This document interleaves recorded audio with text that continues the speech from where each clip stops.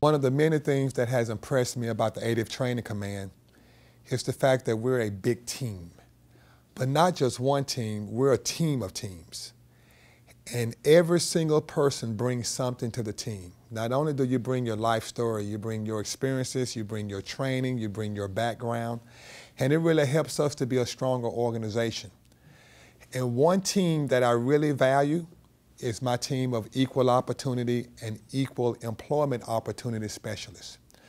This field of human relations and the human dynamic arena is so important to us because unlike other organizations that may totally depend on systems and computers and technology, we depend on people.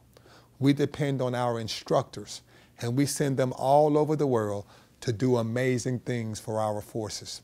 And so what my EO team brings to the table is so critically important because we're challenged not just in DOD, but in society today with human relations issues. All you have to do is open up a newspaper or turn on the news. But we know we're better than that. And we need a team of professionals like we have here in the 80th to help us manage it and lead our way through it. So I would say to our force, thank you for what you do every day. And to our EO specialists, thank you so much because you add value to the organization.